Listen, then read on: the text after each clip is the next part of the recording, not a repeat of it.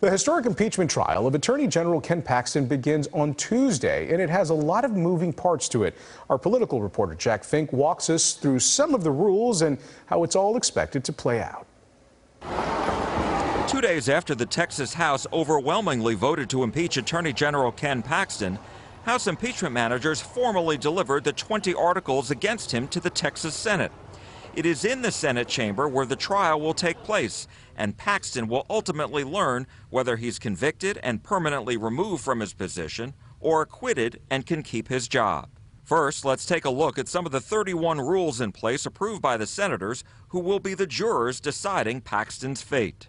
And I remember learning the one rule that made story. national headlines involves Ken Paxton's wife, Senator Angela Paxton, who represents McKinney. Senators found Mrs. Paxton has a conflict in the case and as a result is not allowed to be an active juror in the case. David Cole, an appellate attorney in Dallas, is not involved in the impeachment. She is not allowed to vote on any matter, so not just the ultimate vote, but any procedural point that comes up along the way. Even so, her position as a state senator could become very helpful to her husband's defense. By the numbers, the state constitution says 2/3 of the senators are needed to convict the attorney general. Because Mrs. Paxton can't vote, there will only be 30 senators who can decide the attorney general's future.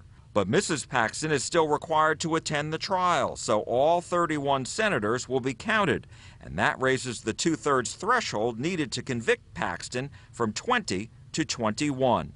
The higher the threshold, the harder it gets, and sometimes one vote is all the difference in a case.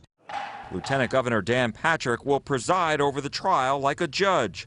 He will decide on a number of issues during the trial. At the beginning, Paxton or his attorney will have to plead on each article of impeachment. While experts say impeachment is purely political, the trial will look a lot like a court case. The House Board of Managers or their lawyers who are prosecuting the case will make an opening statement, and Paxton's lawyers can make theirs right after that or when they present their own case after prosecutors finish theirs. Each can cross-examine witnesses. The trial will be streamed and open for the public to see. But senators, who are the jurors, will deliberate in private. The senators will vote on each article of impeachment against Paxton separately, and they will do so publicly in the chamber, standing up when they're called to say how they will vote. The House impeachment managers must prove their case beyond a reasonable doubt. One major rule is the gag order imposed by the lieutenant governor to prevent statements that could prejudice the jury. It covers Paxton and his lawyers and the House impeachment managers and their attorneys, along with lawmakers and potential witnesses. Jack Fink, CBS News, Texas.